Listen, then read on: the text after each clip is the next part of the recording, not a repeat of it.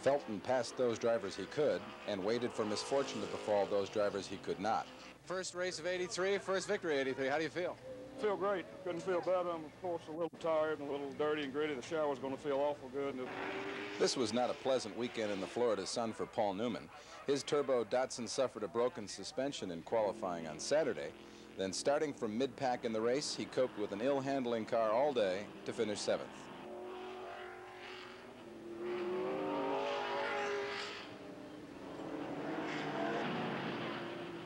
The race had 4 different leaders. Tom Gloy of Lafayette, California, the fastest qualifier, led the early stages in his Mercury Capri.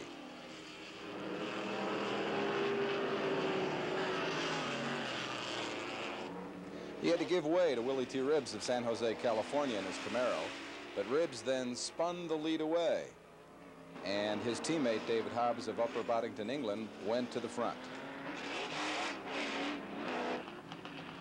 Hobbs looked a sure winner in his Camaro, setting a blistering pace on this 2¼ mile road racing circuit.